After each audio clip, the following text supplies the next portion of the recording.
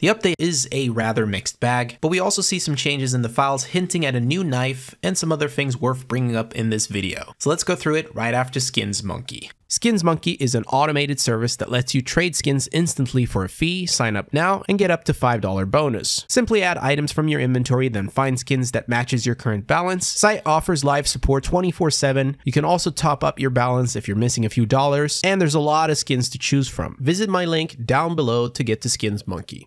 Now this update comes with gameplay changes, but there is a controversial one, so let's start with that. Weapon switching after releasing the fire button will no longer cancel grenade throws, but round restart will. Remember the examples that I showed you before where you could throw a grenade and it would cancel the grenade throw? Seems like this is actually the one to fix this. When I talked about this previous patch in my last video, I wasn't sure what it was, but now it seems even more likely that this was for another bug. And at the end of the patch note, it says, but round restart will, which refers to situations like this shown by Zipster Rocks, where if your timing was too good, you could throw a nade at the final moments of a round ending and it would follow you the next round. So based on my understanding, this patch note addresses both the issue of grenades being thrown through time and space, and the issue of throws being cancelled by a quick weapon switch after initiating the throw. Sounds good, right? Well, here's the part that you were waiting for. In this first example, I throw my nade, wait for the game to automatically switch to my weapon to shoot. You can hear that the weapon shoots after the first bounce of the nade.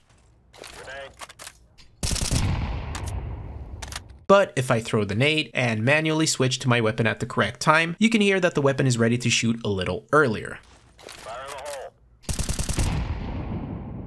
Now this is nothing new, and anyone who is good at the game knows this. We've all learned the timing. It's a skill-based technique. Today's update removes that skill-based technique, so you can no longer manually switch your gun to prepare it faster. Instead, the timing is always the same regardless, and you have to wait for just as long to be able to shoot. As you already know, I'm not a fan of anything that lowers the skill ceiling, but I'd love to know what you guys think of this. Maybe there is an argument to say that it's a good change in general, in the sense that it's good that the timing is the same for everyone. In fact, this might also be a bug. Let me know what you think in the comments. But next patch note is fun, so instead of being grumpy from what we already covered, fixed an issue where the player's shadow would sometimes show the incorrect animation state. Prior to this update, when you cancel the reloading animation with the quick switch, the shadow looks like a cartoon from the 50s where things were just goofy and illogical. Now if you thought that looked silly, wait until you see how it looks when you cancel the animation that detaches the silencer.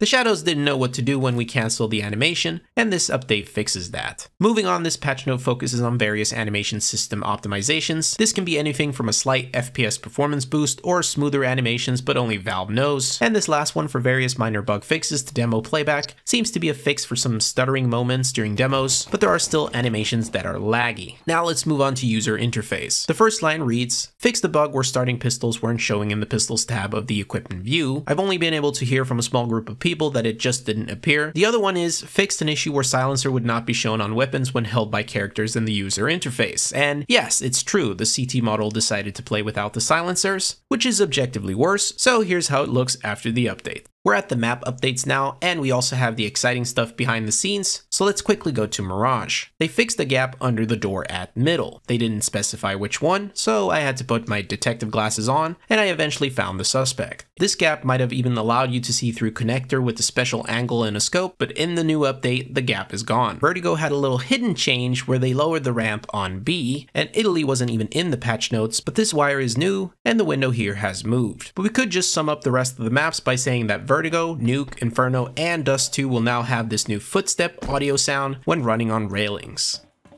So that's the update itself, but now let's talk about the 3 new discoveries made by Gabe Follower along with Sega. First being, the update added several new skin strings for the Kukri knife, including various colors and patterns like purple, tiger tooth, Damascus, marble fade, and several others. Months ago, Crazy Mother MK1488 made a Reddit post showcasing this knife, which was part of the game files. So overall, it's pretty exciting to see these strings, as it likely means we might be close to getting new content. Speaking of content, there's speculation about a new weapon case or remake of an old one as well, and this is the second news. This is based on the observation that some skin artists have updated their skins for CS2, which might suggest that they might be included in a re-released or new weapon case. I mean, it does make sense with the Kukri knife in the spotlight. And finally, the last one being the 2024 service medals, which we will likely see in a content update soon. Or soon, well, I mean, there's little time left before the end of the year. I wonder if Valve will make it, but thanks for making it this far into my video. Peace.